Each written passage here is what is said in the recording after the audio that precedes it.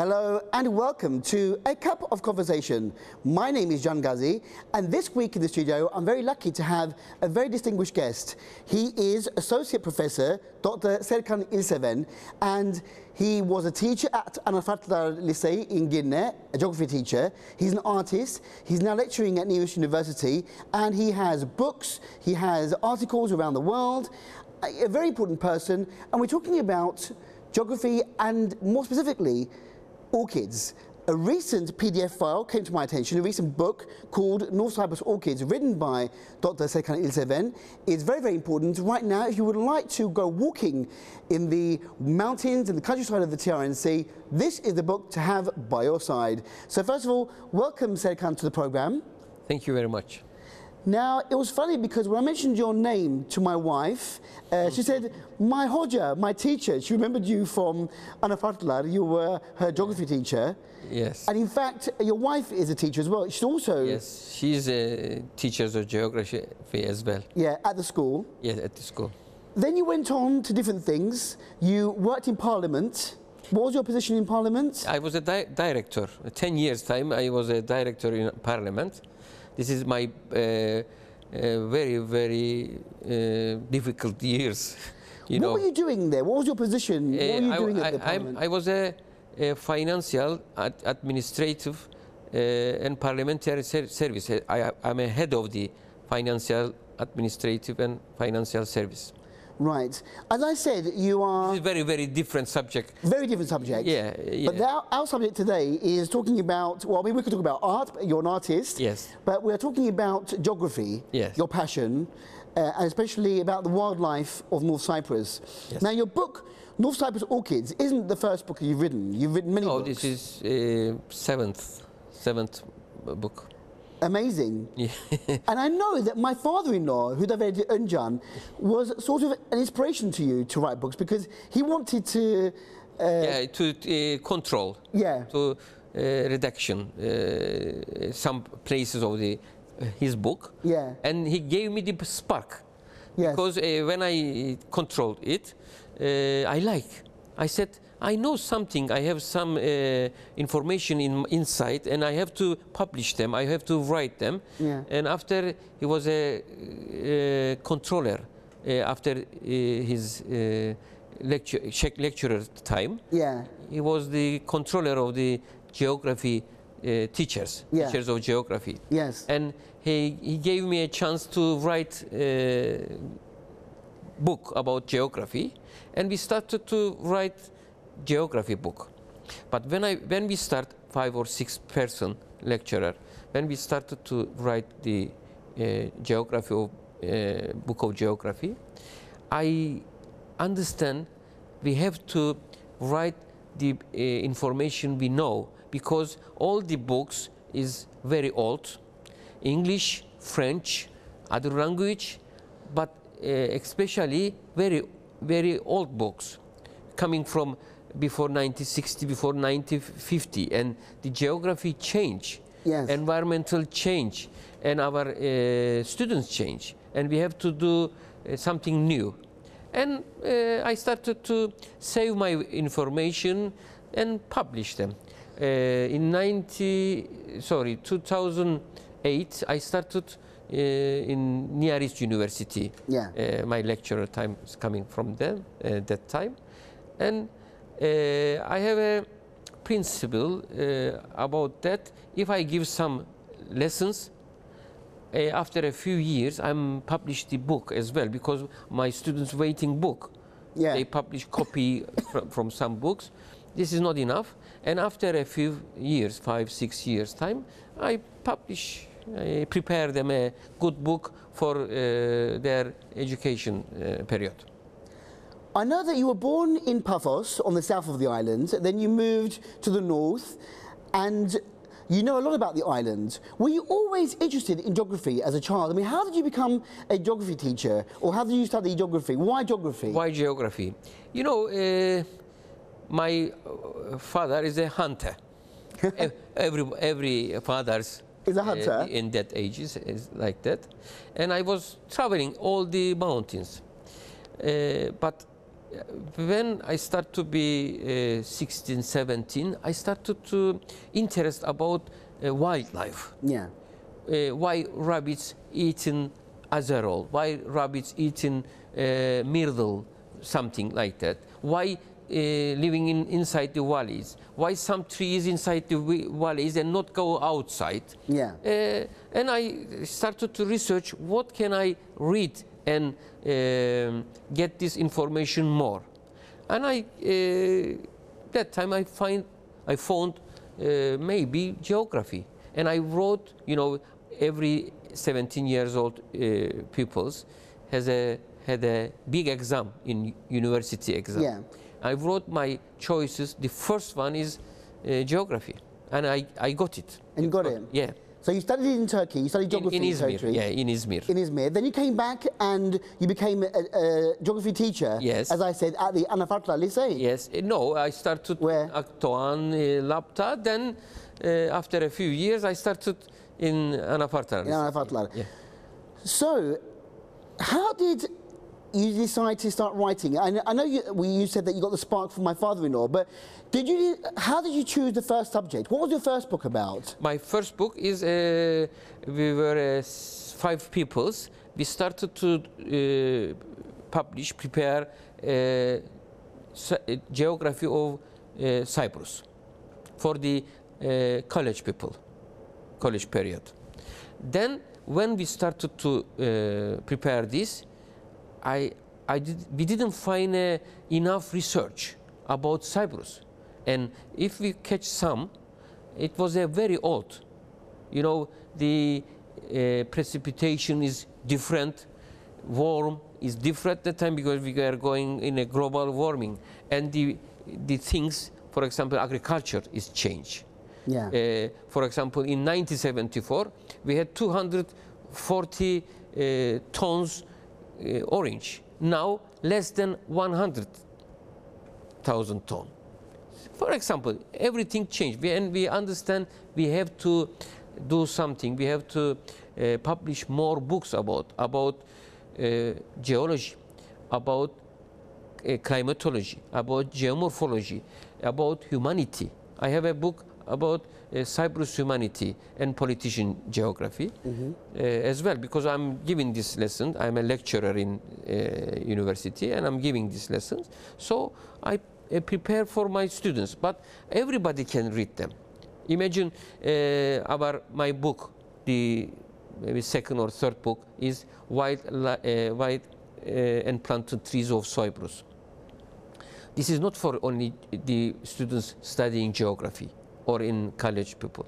This is forestry, biologists, the people's design a garden. They can read them, they can take something from them. Yeah.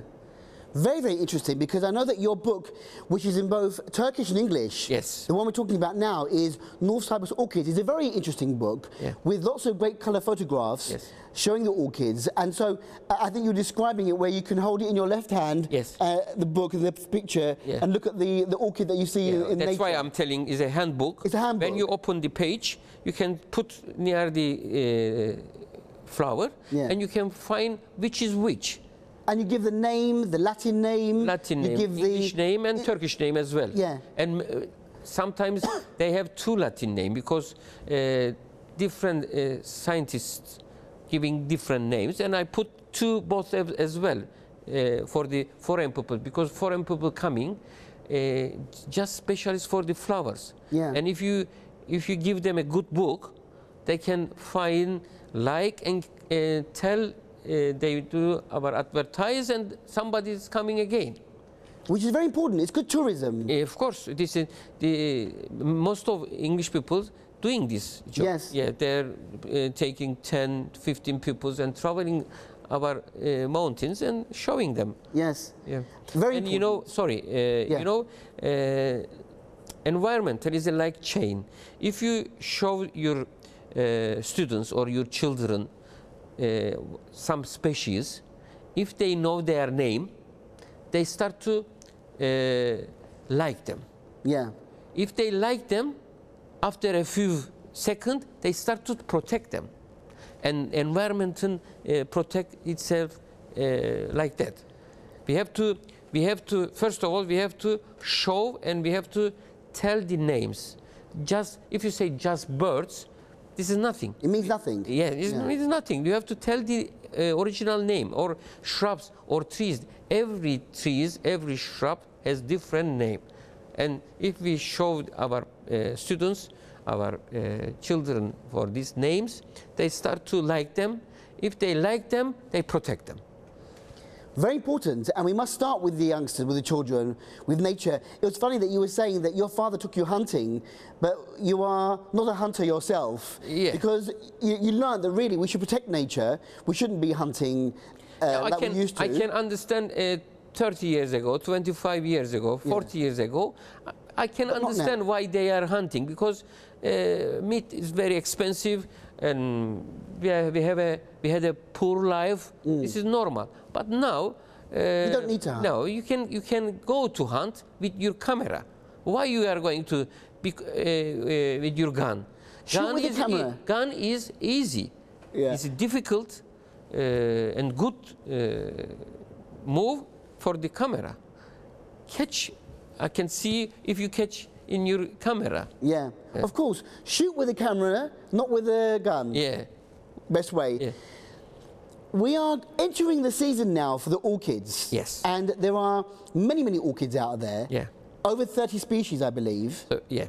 32 species. We have 32 species in north. One is endemic. Yeah.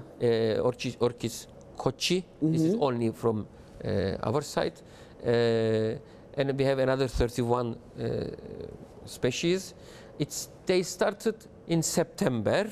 End of September, October, November, but best time is February, March, April. Spring. This is, maybe we are lucky because they are very, very small, and it is not easy to catch them, to find them. You have to use one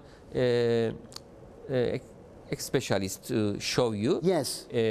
Otherwise, I imagine if they are like an tropical orchids is huge, I'm sure every can go, every can move them. Yeah. Because bad things, they are bulbs using for salep.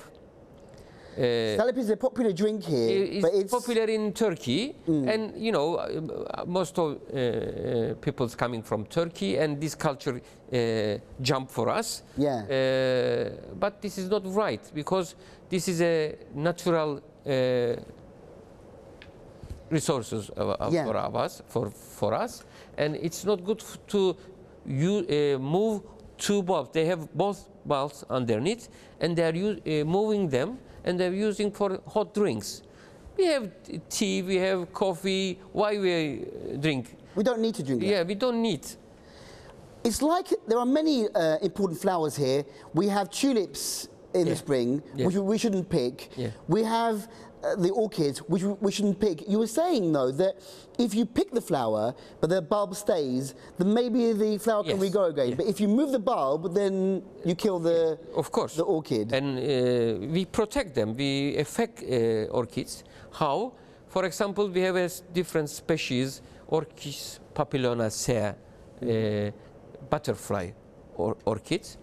And last 3 years I didn't see it because it's growing around Geçitköy lake. Yes. And you know, last 5 years time, Geçitköy lake growth is bigger now, and many lorries, 1,000 lorries around worked. So I hope maybe it's under the soil and they will grow again. Yeah, shoot again. I hope so too. Yeah, yeah. But it's an important thing to remember that we should protect the flowers, take photographs, but don't pick them. Of course. Now, in your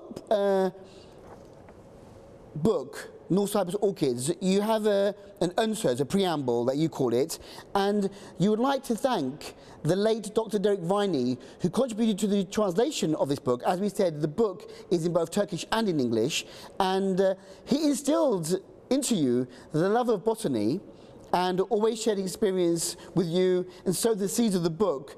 And a big thank you also to Sandy Green for proofreading and to other people who were involved in the book. But you were inspired by Dr. Derek Viney, weren't you? Yeah. A great man, a great botanist. Yes. First he phoned me. He went to forestry office, Yeah. and he asked someone interested about bush and shrubs and trees. He wants to meet me, and they gave my number for him, and he ring me, and we meet sometimes, and we started to talk about for the nature.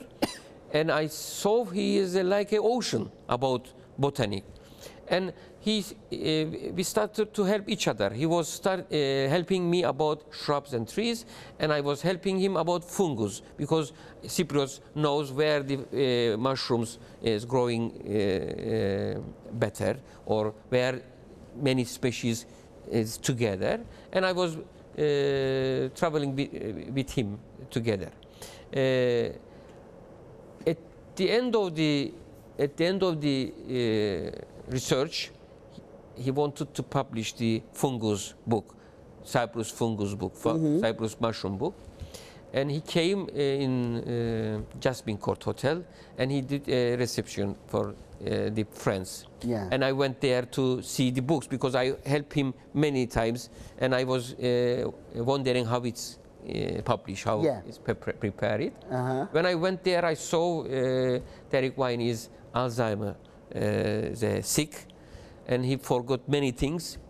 And he gave me one book present, and it in the first page it was writing for 3 men. It was so exciting for me, because You are the tree man. yeah, for on his mind, Yeah. I was a tree man. It is big honor to me. Yeah. Yeah. A great man, a great man. He's a great man, and he did 2 books. Volume 1 and Volume 2 is a illustrated Flora of Cyprus 1 and illustrated Flora of Cyprus 2, and a mushroom book about Cyprus. That's amazing.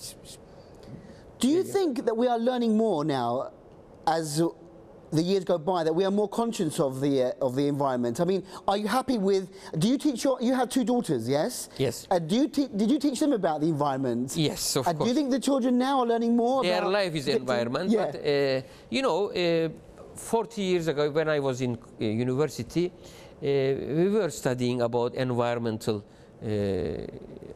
but maybe that times not understand good. Yeah. We weren't understand good. But now people is more than us. They know the nature, they know the species, they try to protect them. I hope in times getting better. Yeah, I hope so too. Yeah. And as you are lecturing at Nevis University, I'm sure you are teaching the students there about the environment. They're there to learn about the environment, geography, the birds, the flowers, everything about. Yeah, but we have a problem about quarries, for example. Quarries, yeah. Yeah, many. It's more, big issue. More than 30, nearly 40 quarries. We don't need like that. We don't need this much. Yeah. Maybe 2, maybe 3 is enough. And we have to start to use metal or different material for the buildings. Why we are doing 10-story concrete? Ooh, that's a big problem. For the Girne. This is another big problem for environment, because when you pass the mountain, you can see only building. Imagine 30 years ago it was green pines. Yeah. It was like It's a big problem. Yeah. Development. Yeah, of course. It's developing.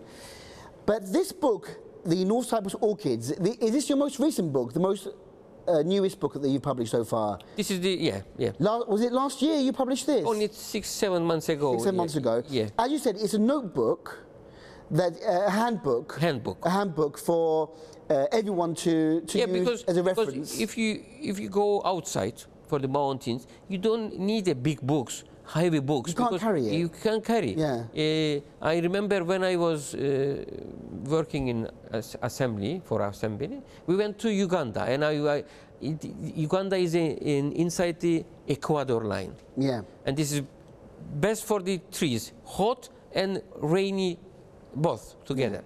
And I took with me 4 or 5 books, trees books, because I thought maybe I go there and I didn't know the names of the trees.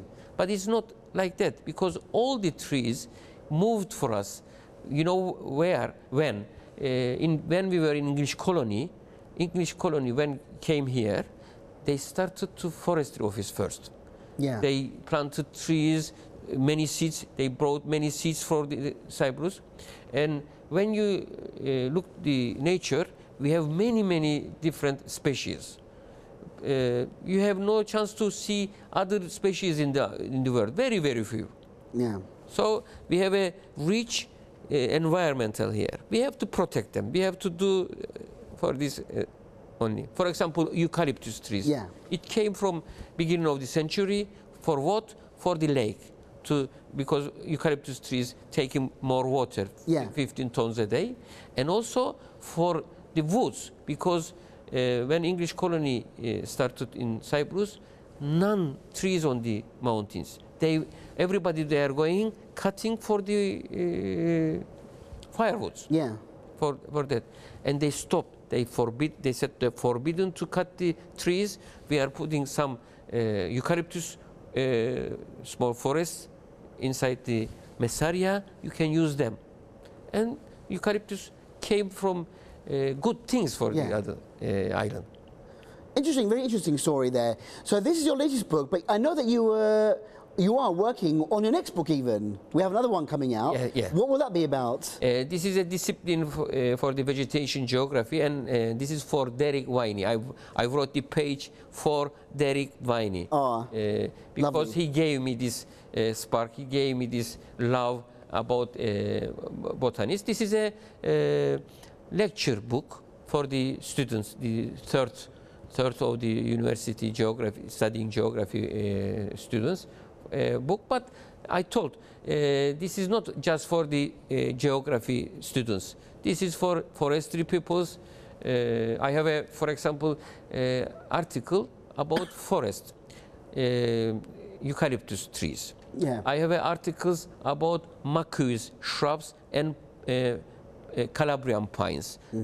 All the peoples can read them.